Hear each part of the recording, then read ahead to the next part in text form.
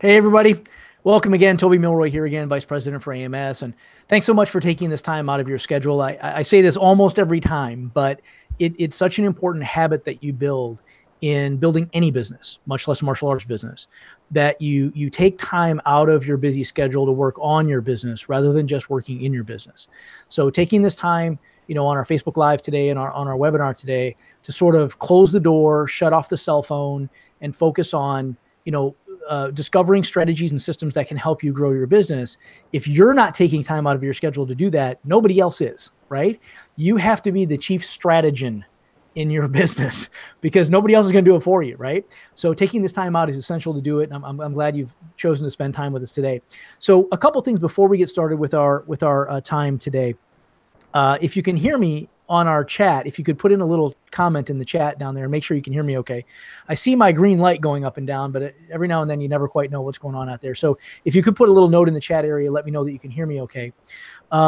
Second is today we're going to be talking a lot about sort of systemizing the marketing in your school and systemizing a lot of the things in your school that right now might take a lot of labor, and how to sort of automate in some part, systematize a lot of that. And our guest today is going to help walk through what his experience has been and the results that he's getting with that. But before we get started with that, I wanted to make sure I reminded everybody, I do have this free report, how to use social media like a pro. So if you're struggling to sort of break into social media, if you're struggling to figure out how to get online marketing to really work well for your school, go ahead and put your email in the chat box below, and I'll have my staff go ahead and send this out to you. It's completely free, no strings attached or anything like that. They'll send this report to you. This is sort of like a primer, like a 101 outline on using social media, using online marketing, internet marketing in general in your martial arts school. And there's some really fundamental concepts in here I really want to make sure that you get. One is this. So before we, I'm testing my guest patience today, but before we get into that specifically, this is sort of the concept I wanted to make sure that you really understood, this triangle of trust that we've talked about before. It's about how to sort of really maximize relationship on social and on internet. When you're on Facebook, when you're on Twitter, when you're on these different platforms, it's all about building relationship, right? And this sort of concept is one of the key ways to make relationship work online. So just put your email in down below, and I'll have my team send that out to you right away. And you can kind of get yourself sort of a primer, right? Sort of get the 101 fundamentals down on how to leverage those strategies for your martial arts school. So thanks so much for that. Just pop your email in and I'll do that for you. So on to our guest today. Today we're joined by Chief Instructor Juan Villamizar. I'll try to get it wrong.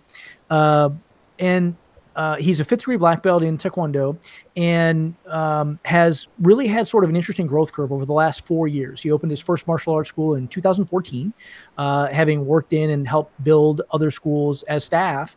Now he's in the ownership role and moving himself into the CEO role. And he's gone through an amazing growth curve over the last 2 years. So he ran, one specific location and kind of got to a bit of a plateau, and then figured out how to sort of break through those limitations and get to a whole other level. So, sir, thank you so much for taking time today to chat with us and share some strategy and knowledge with our guest.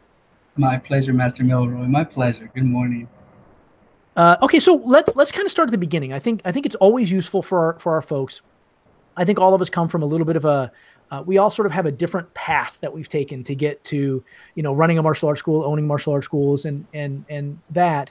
If you could kind of walk me back through, let's start at the beginning of your martial arts career. What got you into the martial arts? What did that look like? What were your objectives at the time? And where has that gotten you to this day? Well, I was born in Colombia, and so my older brother actually got me started in traditional karate at the age of 5. I started there when I got here at the age of 8. I did different styles of martial arts, Aikido, Jiu-Jitsu, all the good stuff. And at the age of 17, I actually had the chance to work for Grandmaster Waika Kim at the headquarters location in Orlando, Florida. After that, I joined the U.S. Navy, did my time. It was a great time. But I realized that changing lives and doing the martial arts was my calling. Since then, I've been teaching and just rocking, sir. Yeah, I mean, I think like I think, martial arts is one of these things that we've discussed this many, many, many times, but it's one of those things that really kind of gets under your skin, right? It kind of gets into your bloodstream, and Absolutely. it kind of sort of reminds me a little bit of surfing, right? These guys that like to surf, and man, it's all they do the rest of their life. They just, That's they're in truly search for that passion. wave. So pretty interesting. So, okay. So then that brings us up to today. So let's bring us up to 2014. So 2014, you decided to take the leap. Yes, sir. And for people, you know, almost all martial arts school owners, started as enthusiasts. We started as stylists, right? And then making the leap into, actually owning one of these things is a whole different animal, right? Describe to me what that felt like, what that was like, what sort of mental struggles you had to deal with, and what was sort of the catalyst and the opportunity to open a school in 2014. Uh, 2014, 6 months prior to opening, it was a rush. It was 7 days a week. Me and my team of three were out hitting the pavement every single day, trying to get 30 to 40 little quick sign-ups for the grand opening. I mean, we were eating out $5 a day total budget. I mean, working from 9 till about 11 at night, events on Saturdays and Sundays. It was an amazing rush. Can you close that for me, sir, when you get a chance? Thank you. I completely forgot to soundproof my room here before we got started. Yes, yes. Yeah, no, I mean, and you said something in here, I think that I don't want our folks to miss. And this is a critical mistake that you had not only the foresight and, great mentors to help you with, Yes, sir. to not make, but here's a huge mistake that I see all the time in our industry. Okay, I decide now that I'm a third degree black belt. I want to go open my first martial arts school. Grand opening. I sign lease papers.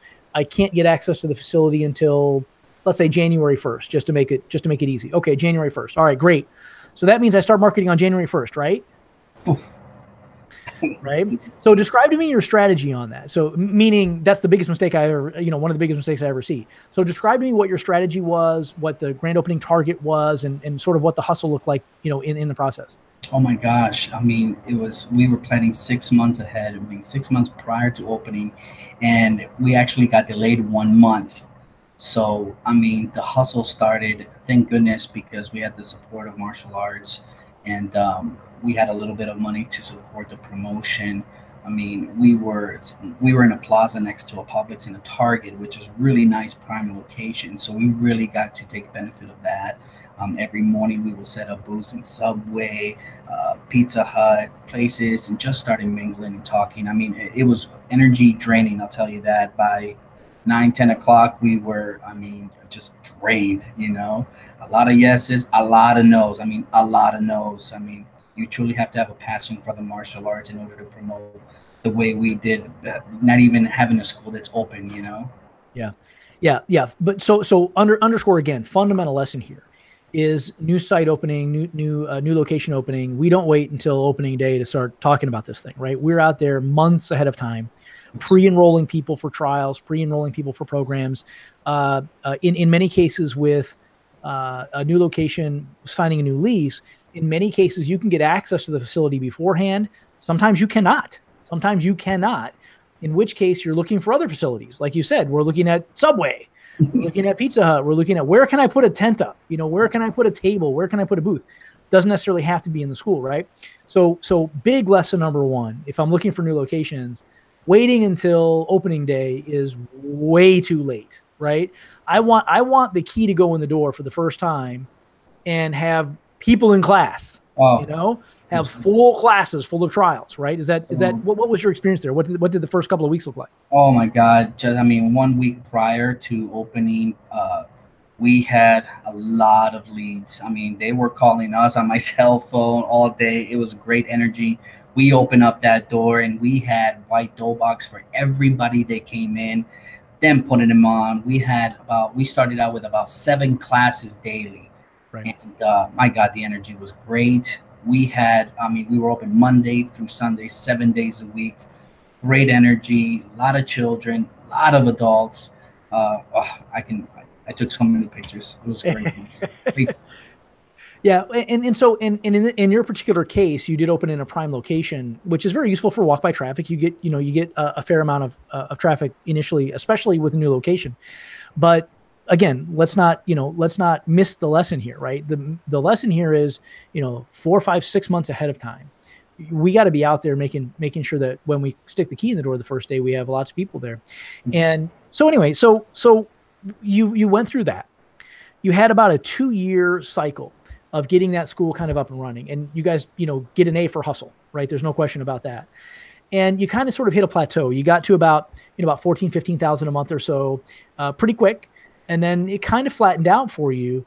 And then sort of had this next leap, right? And we're going to be talking a lot about that today. And a lot of that sort of was, if you go back about 18 to 24 months or so, that sort of started. Describe that to me. Describe what the transition in strategy looked like, and describe to me what the, sort of trajectory was. My priorities were very mixed emotional at that period. Yeah, I wanted more quality in the classroom, yet I knew that I had to be promoting and hustling to continue the numbers. The back door was opening, so students were signing up. 2, 3, 4, 5 months in, they were quitting. I didn't know what it was, so I was trying to figure out the why and how. Um, it was such an emotional time, so I didn't know which direction to go. At that plateau, when I was introduced to the iEnroll program, it truly was a game changer for me. I I immediately started seeing results with Texas, and they started showing up, and I didn't. I was so excited. I wanted to see go deeper into the iEnroll program. Um, from then on, it was truly game changer, sir. Truly game changer. Yeah. So essentially, again, something that you said kind of intrinsically in there, essentially, uh, to get the school up to where it was. This is actually a very common thing, by the way. I'll take it out of context for just a minute. There's a great book. Marshall Goldsmith wrote a book called "What Got You Here Won't Get You There," right? And the cover photo on the book is really interesting. I like it, but I think I might even actually have it. I do. Look at this. Just happen to have it in my library here. But there's an interesting Badass, cover. sir. Badass. It is pretty good, right? Sir. So the deal is, for most martial arts schools, for most small businesses in general, the systems, strategies, tools, mindset, belief systems, all of that sort of gets you to a given level. In large part, a lot of those are the same things that are keeping you at that level, right?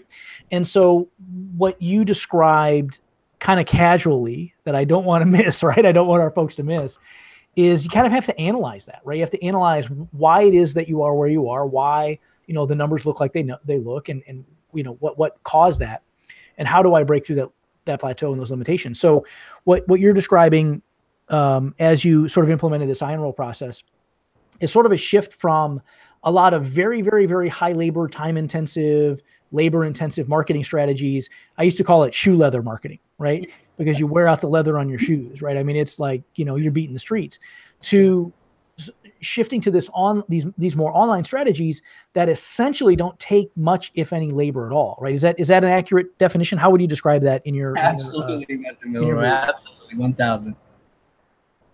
And what would you think? Okay, so let's walk through some numbers real quick here.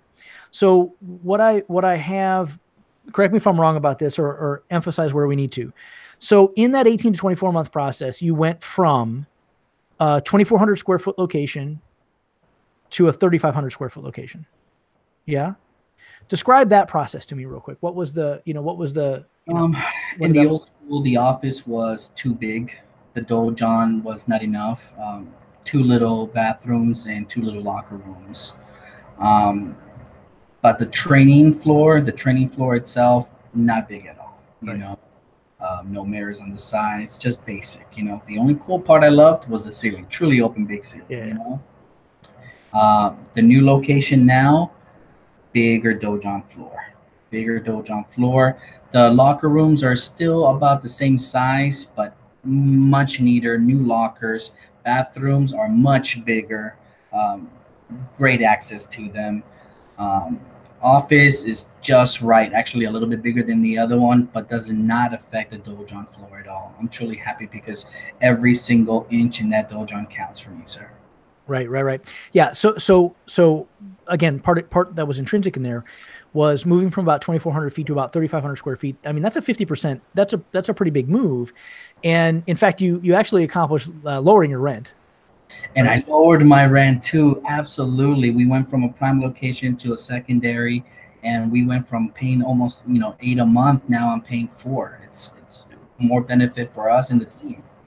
Yeah, from about 8,000 a month in rent to about 4,000 a month in rent for more space, Absolutely. and moving from class A prime commercial to just slightly not, and that in some cases is a real challenge. But what you guys are doing with the iEnroll process, they don't have to drive by the location.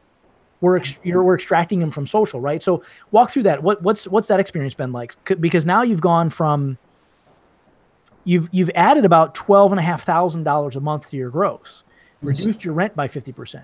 So describe how all that works. How's that possible? Well, I was a little scared when we went to a secondary location. We're only about 4 lights from the old one, actually. I mean, same street and everything. Right, right. But it's truly amazing because the moment we started getting the texts and the emails on Atlas, they started showing up. And I mean, they started showing up and they were on their time for their appointment. And it actually made me sleep so much better at night, Mr. Milroy. I was getting texts at 2 in the morning, 1 in the morning, 6 in the morning, and we all in sort of exciting. It was like winning the lottery every day.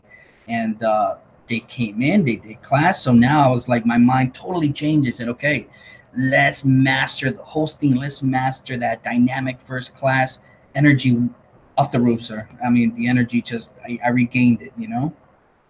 Yeah. Okay. So there's like four things in there I think we should unpack, right? One is this. Um, with typical online marketing, and I was buying Google ads back when Google first started, right? I was buying ads on Overture when Yahoo controlled the Overture/Yahoo controlled the pay-per-click market, right? So I started buying ads online in like 1993, right? And in 2000 or so, when Google sort of kind of got a foothold and had a really good ad platform, we used a lot of Google ads as well. And the constant struggle since then has always been the quality of the prospect that you're putting through your funnel, right? And it's always been really flaky. You got to do what you got to do to get an opt-in, right? You got to, whether it's the free report or if it's the free video or whatever it is, you got to do what you got to do to get an opt-in. But it takes dozens and dozens and dozens and dozens of opt-ins just to get one person to show up, right? Yes, absolutely. So what you're describing is a fundamental shift in that. And we may drill into some statistics here, but what you're describing is a fundamental shift in that. With the iEnroll process, what we've done is we're pushing people through a funnel before they get to you, right? Before you get the notification of somebody who's interested in lessons, we're already pushing them through a couple of obstacles where they sort of really express their level of interest. So we're not just putting people in the funnel or putting people into your opt-in stream that are just mildly interested in martial arts and they maybe clicked on something and they just wanted to download the free widget, right? These are people who are saying twice. They say 2 times. In our system, we sort of force them twice. They say, yes, I would like to try lessons with you. And oh, by the way, yes, I want to try lessons. And here's the time I'm going to come in to do it, right? So this is a very different quality of online prospect. Does that sound congruent with what your experience has been so far? That's 1,000, sir. That's 1,000. Absolutely. So again, what we're not trying to do is, have, 250 opt-ins a month, of which 6 show up, of which 2 enroll, right? What we're trying to do is do the work ahead of time so that you don't have to sift through all that stuff and worry about, all this follow-up that you might have to do to people who are totally unqualified, who live outside the area, who don't really have a deep enough interest, who don't meet the demographic and psychographic profile. These are much higher quality prospects. So let's stick a pin in that. That's a super important factor. Absolutely. The next thing that you mentioned is, and you might drill into this, but you're getting a text message at 1 in the morning, at 2 in the morning, at 3 in the morning. Well, what's your analysis of that? Like if we look at a regular martial arts school who's like closed those hours of the day, this is opportunity that you'd just be missing, right? Oh my God, it was exciting. It was like having a new date. Oh my God, I got another date. I got another date. I got another date. Oh, it's game on. I mean, waking up and getting ready for work. I'm like, okay, let's start getting them ready. Let's call them. Let's set up that appointment. So energizing, not only for me but for the staff, because the staff is also connected as well. So they'll call me, hey sir, we got 4 coming in tomorrow. Totally different than, okay, we got to go hit the pavement and find 4, Right. Game changer, sir. Truly game changer. Yeah, we need to drill into that in a second here too, but let me rewind just a little bit. So one of the things that we're seeing that you described with an interesting perspective is that as we're buying traffic on social, we're buying traffic on Google, we're buying traffic all over the place. But as we're collecting this traffic, you would be shocked to find out how late in the evening people are online looking at stuff, at how, right? The 3 hottest times for traffic on Facebook in general, this is based on traffic's research, is 10 a.m., 3 p.m., and 9 p.m., right? So think about what that is. That's number one, 10 a.m. is when people get to work. So they get to work, they log into their computers, they check a couple of emails, and oh, by the way, let me check in on Facebook, right? Well, of course, because they're working. Why else would you want to check on Facebook? Because you're working, right? And then 3 o'clock, so they go to lunch. They certainly don't want to interrupt their lunch break, right? So they go to lunch, they come back to their office, they log back into their computer, check a couple of emails, and oh, by the way, let's check in on Facebook. And then 9 o'clock, after they get home, they get dinner prep, the kids are asleep, the kids are asleep and whatever, they jump back on, they jump back on social again. So what we're seeing is, based on the time of peak traffic, but also the times where Facebook will move traffic to your ads, right? You're kind of at their behest. We're seeing opt-ins at hours of the day where most schools are never open, right? Before schools are open, after schools are closed, lunchtime, all that sort of stuff. So what you're describing is a lot of untapped opportunity, because you're not there to take an inbound call at that time. People aren't there to take an inbound call at 1 o'clock in the morning or at 9 o'clock in the morning, right? But that's where we're seeing some of our highest traffic. So this has been, that just in and of itself has been sort of a fundamental shift in paradigm, right? So let's sort of close on that, right? I think that's pretty interesting and important for people to kind of get their head around. Now, the other thing that you mentioned here, and let's drill into that because I think you've got a really good perspective on this. You talked about energy, right? And you said that the fundamental shift in the staff's focus now, instead of, lacing up their boots and getting out in the community every day. I mean, I'm not saying they're not in the community, but they're out there every day beating the streets. Now they're preparing for the intro. They're preparing to teach a great lesson. They're preparing to teach classes that night.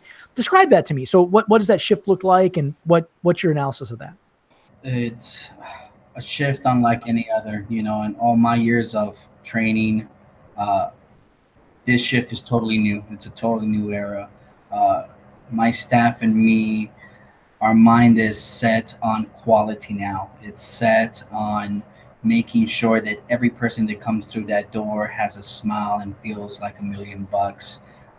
That first class is everything, I believe. And now the staff feels it. They really get to focus on that. And it makes the job funner. I mean, there are some days that you dread stepping out there, hitting the pavement. But now, even me, the energy is great with the staff. They're excited. We have the bonus system, and it's took an effect. I mean, they benefit, sir. Yeah, I mean,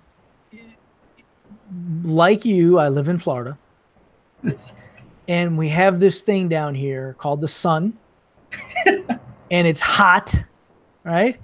And so, I mean, many a day have I been in a heavyweight, uniform in July, marching the students in a 4th of July parade, or, at the park, doing the 4th of July thing, or, physical education class in an elementary school that don't have gymnasiums. So you're outside in the sun. So, many, many, many of those. Now, it works. It's great. It's fantastic. But there's a cost. And the cost sometimes isn't dollars, it's energy, right? So what you're describing I would describe as this. You have to make the transition in your martial arts school management to being that of the CEO of your organization. And that means that one of your primary responsibilities is managing the energy of your team and the energy of your business, the company, right? And so you've got a choice today. You and your staff can either spend from 9 o'clock until 3 o'clock in the afternoon sweating your butt off out in the park.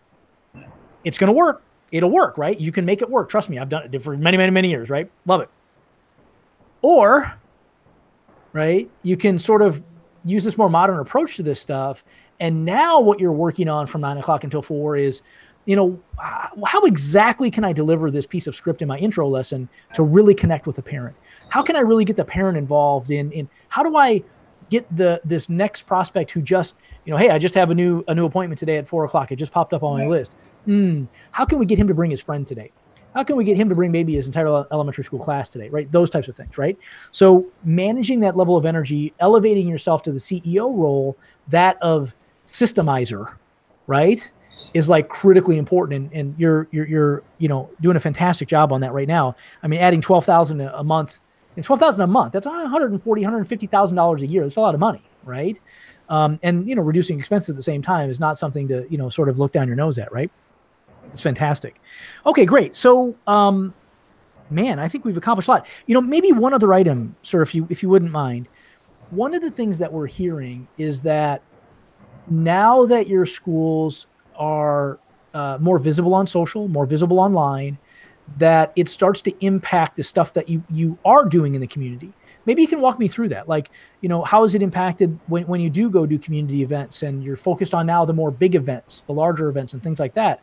How's that sort of ripple effect? It's been great. Our after school program is our prime program, and we are just getting references from the students, references from the school teachers to principals, and they're calling and asking about our program, how they can be involved, instead of me calling them on how we can be involved with them. It's a truly game changer. Parents from our community here in Lake Mary are very open to it. They say, "Oh, you're those guys on Facebook I see all the time." So we're not. I don't feel unknown anymore. Actually, I feel part of the community more. And being a CEO is sort of new to me. Still, I feel it. Still new, and it's a great feeling that they know who we are, sir. It truly is game changer. Yeah. It really, martial arts, we've got a couple of problems that we're dealing with. And one of the challenges that we're dealing with is that, 1985, when the Karate Kid hit, and we all lived through that sort of martial arts brand changed, right? Before then, martial arts was really sort of not really appropriate for kids all that much. And, in the school that I started in back in the Midwest, man, you had to be like 12 or 13 years old to take lessons. Wow. Now I wasn't. I one of the instructors was a friend of the family, so they kind of took me on as like a favor, right? But you had to be 12 or 13 or 14 years old just to take lessons, because it was like, right, it was pretty aggressive, right? Pretty serious. And so that was what the culture was like. When the Karate Kid came around, all of a sudden parents and families got this idea of Mr. Miyagi. And they said, wow, this could be great for my child. Children flooded into the martial arts, but then just as quickly flooded out because these instructors weren't prepared, right? Well, that brand, that sort of perception of the industry really helped the industry for about 20 years, right? Then this UFC thing really took on a life of its own. And I believe, unfortunately, has somewhat changed the brand of what martial arts is yet again, back to, man, that's really aggressive and somewhat violent. And man, I don't know, I might like to train myself and really gain those skills, and it looks awesome and I love to watch it on television, but man, I don't want my kids doing that. It doesn't look like what I want my 9-year-old doing, right? Well, so now we've got that headwind that we're sort of fighting. Yes. And what you're describing is, with what we're doing, what we're able to do now on social, we're able to target a group so narrowly and get so much content out in front of them. We're now able to sort of rebrand what we do, right?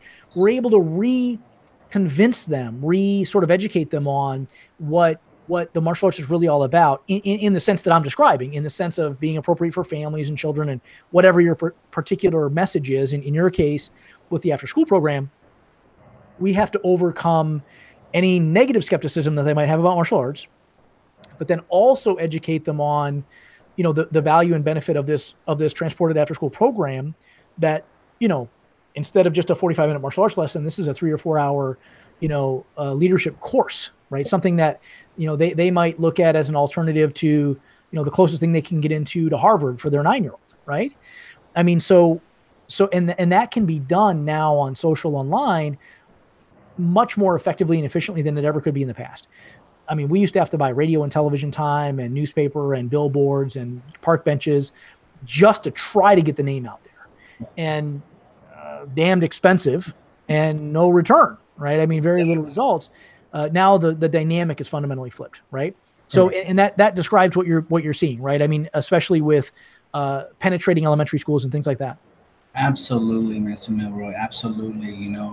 The injury rate is zero. I mean, we keep students longer. That's the key. I want to see every single one of my students become black belt. That's, I think, any instructor, any CEO, that's their biggest want, and it's working. It's happening, and parents are not afraid anymore.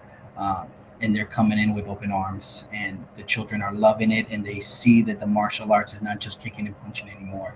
It's a way of lifestyle, and there is no black eyes. I love it. Right. Yeah, and that is. I mean, when you're fighting that kind of a headwind, when you can overcome that, now people are coming in and they're already pre-framed, right? They already kind of get the idea. They already get the idea that this is an appropriate place for their child, appropriate place for them, whatever the case might be. And by the way, just as an aside, you didn't mention this, but I'll mention it just as a passing thought. Also in that process initially, in that sort of lead qualification process, in the appointment setting process and the confirmation process, we're also sort of encouraging them to think about bringing a friend, to think about referring somebody, to think about the referral culture of your school. And you described that a minute ago, where if you put that seed in their mind early, now it has time to germinate, right? It has time to grow. You can't just kind of spring it on them 4 months later and say, oh, by the way, now you're a green belt, bring your friends in, right? It's much better if you start that conversation early. Would you agree with that? Absolutely. Yeah. I mean, it's part of the qualification process. So good. So I think, sir, I think we've accomplished a lot of the big chunks. So let's just recap for everybody quickly here. So under your leadership, and certainly, with the assistance of the iEnroll system, you've added $12,000 a month to the gross. Almost all of that is going to the bottom line because you reduced your rent by half. So that's by increasing by 1,100 square feet, almost 50% of the size of the school. Let me see here. You've doubled roughly the size of the after school program, right? So now, you're making use of the extra space that you gained in the move, which is, very useful. You're spending more time focused on your staff and on managing your team's energy and their career, right? Which is very, very useful. And the last thing that you mentioned earlier is you're focused on systems. You're focused on the consistency of delivering the intro lesson, the consistency of delivering the first class, the consistency of delivering the first 30 days, 60 days, 90 days, right? Describe that to me if you would. Describe to me, how you'd approach your staff on that type of a thing. Like how are you getting them focused on that stuff? During staff meetings, because just like a kick or a punch, if we're not exercising it, if we're not practicing that roundhouse, it's going to get weak. And the system is so simple. It's just like basics. I mean, we get to work the systems, and from A to Z, we're done in an hour. And it's just every single time we go through it, it's more fresh. And I mean, they don't even have to think about it anymore. They know what to do when they come in. They know what to do when they press it on the cell phone. We all do a little ding or a little dang here. The team is excited, and no room for error. The system works, and we are keeping them. There is no backdoor anymore, and that's the exciting part of it, sir. Yeah, I think two things buried in there. By the way, one is that I love the way you describe that. Teaching a first intro, handling a confirmation phone call, asking for a referral, handling the first lesson, all of it is exactly like your sidekick. It's exactly like running your form. It's exactly like a sparring match. If you don't practice it, how can you possibly expect to master it? And if you don't have a consistent baseline, you never know what you can test. And here's a fundamentally important, lesson, I think, for everybody that you just mentioned. If you have 7 people on staff and everybody does it differently, how do you know what works and what doesn't work, right? If John over here's conversion rate, if his enrollment rate is 92% and Sally's is 24%, well, what's going on, right? Who's doing what here, right? So you've got to have that standardization, and you've got to train that standardization all the time. It's exactly like you said, a round kick, exactly like a round kick. What happens if you stop practicing your round kick after you've done it for 10 years? What happens if you stop practicing it for a year? Right? Your hip starts to hurt a little more, and your foot. Yeah, exactly. Right. So one of the things that I did in my schools, I think is very useful, is I divided the 12 most important tasks for staff members. Well, for like a level 1 staff member, handling an info call, handling an info call with objections, handling a walk-in, handling the first lesson, handling setting the appointment for a second lesson, whatever it might be, right? So you chunk your most important functions. And I did 12 units because I thought after about 3 months, they're all going to forget what I taught them last 3 months. So we did one unit a week, right? Every Monday morning staff meeting. So the first Monday of the month is info call. Second is the info call with objections. The third is handling a walk-in. The fourth is handling the first intro. The third is, right? And then 12 weeks from now, we start back at the top and work through them again. And then start back at the top and work through them again, right?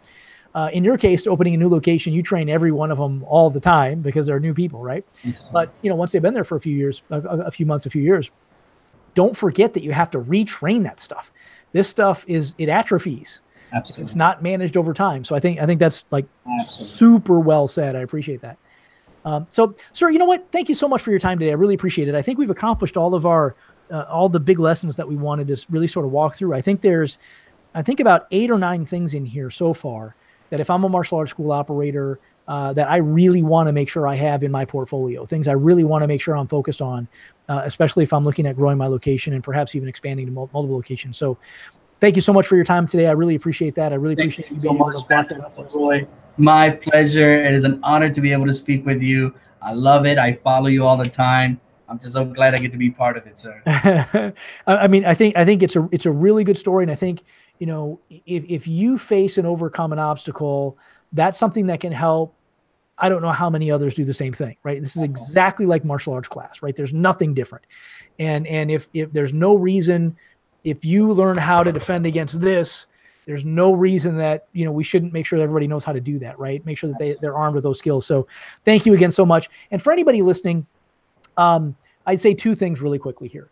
We did discuss today a lot about systemizing and automating the front end part of your marketing for your martial arts school. And that for our guest today has been a big shift in paradigm, really helping him elevate himself now to the CEO role rather than just the chief cook and bottle washer role. I ain't saying bottles ain't getting washed, but right, they're still there.